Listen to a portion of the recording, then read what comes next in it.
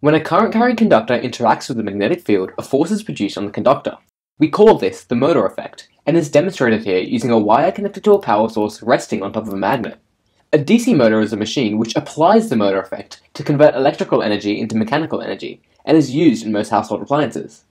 To build our DC motor, we're going to use a 9-volt battery or a power pack and some neodymium magnets for our magnetic field source. These magnets form the stator, as they are stationary throughout the operation of our motor. To harness our current-carrying conductor, which is insulated copper wire with enamel coating to prevent short-circuiting, we're going to build an axle and an armature. I used a wooden dowel as my axle and attached some pieces of balsa wood on each side to form the armature. The motor effect formula shows us that to increase the force on the coil, we can wrap our wire around the armature multiple times. The armature and the axle together form our rotor, as they will be rotating in our magnetic field. Use sandpaper to strip 10 cm of wire on each end of the armature, and then use aluminium foil to ensure a solid connection is made between the coil and the battery. Place the axle inside a stand, and then place the setup such that the armature is close to the magnets. Attach the battery to the coil, and a current will start to flow in this direction. According to Fleming's left-hand rule, a force should theoretically be produced on our armature in this direction, causing it to rotate. Let's see what happens.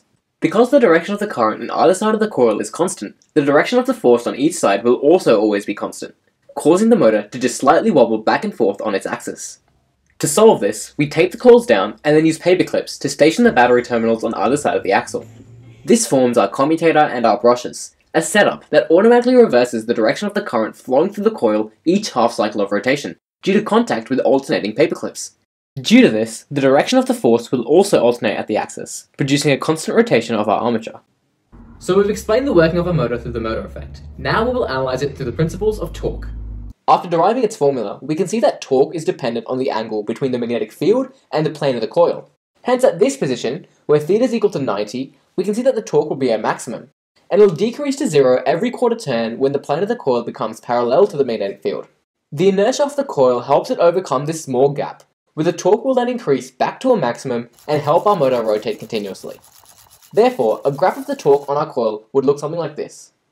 So we've explained the rotation of our DC motor coil using both torque and the motor effect. But Faraday's law of induction states that when there's a change in magnetic flux threading a coil, an EMF is induced in that circuit.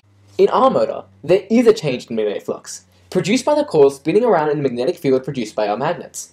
Therefore, there must be an induced EMF in our circuit, separate to the voltage we've already supplied. But doesn't this mean that the total current in our motor will be more than what we started with? Isn't this clearly violating the law of conservation of energy, which states that energy can neither be produced nor destroyed, only transformed? Well, as a result of this, LENZ'S law came about, which states that an induced EMF always gives rise to a current that creates a magnetic field that opposes the original change in flux through the circuit. Essentially, it dictates that the EMF generated in the motor will oppose the direction of the source EMF, causing the net EMF of the whole coil to decrease. This opposing voltage is called the back EMF, and it ensures that the mechanical energy of the coil is reduced by the same amount of electrical energy gained by the current, or in other words, energy is conserved. Back EMF depends on the speed of the motor. As the rotational speed of the motor increases, the rate of change of flux also increases, producing a larger back EMF which decreases the current running through the coil.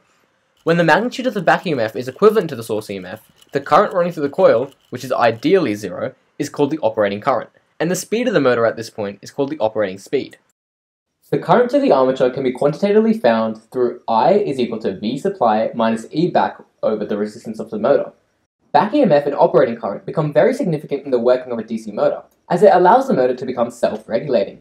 This essentially means that it allows the motor to draw just enough current to produce the torque required specific for that load.